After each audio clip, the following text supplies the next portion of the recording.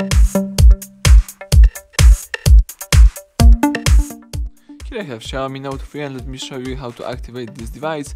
So let me show you how to go through the initializing setup process on the following smartphone. At the very beginning, let's start by using the MIUI welcome panel. Let's tap next by using this key. Here you can choose your desired language. As you can see, here we've got the full list of the languages. In my case, let me choose English, for example from United States. Let's go next right here and let's choose your region. So in my case, let me scroll down and simply tap Poland and choose next. You can connect your device to one of the network. It's not necessary, but it's always a good idea to have an internet access. Let me choose my Wi-Fi. The device is obtaining IP address and the phone is connected. So let's go next by using this arrow.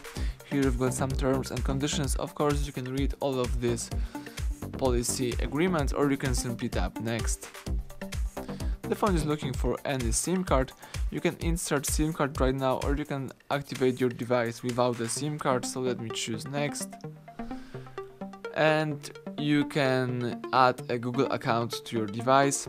It's also not necessary. You can bypass this step by choosing no, or you can add a Google account. Google account enables you some interesting features, so let me do it. Let's tap yes to the following information. The phone is checking info. And right now you can do it in two ways. You can use more options right here and create a new account, or you can use an existing one. So let me use an existing one. Let's just simply input my email.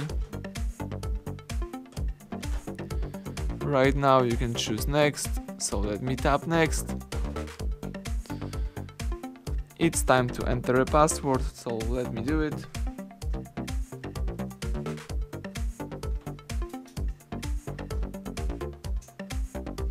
Let's go next by using the next key right here. Tap next again. Let's choose agree to all terms of services and privacy policy from Google. Let me choose I agree. And right now you can enable or disable automatically backup device data to Google Drive. Let me leave it enabled and let's tap agree. Right now you can connect your device to Mi account or you can simply tap skip. Let's tap OK. You may also add the fingerprint right now or you can do it later in settings. In my case, let me tap next. Sorry, let me tap skip this step in my case. Here we've got some additional settings such as locations, the type of experience program, wallpaper and other stuff. Let me leave all of these settings as it was in the default one. Let me tap next.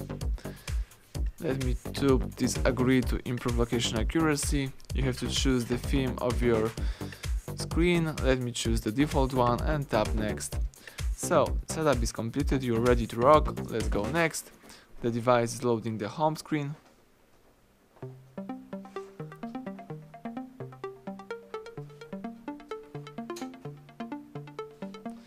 And right now you can use your device. Thank you for watching, please subscribe our channel, leave thumbs up under the video.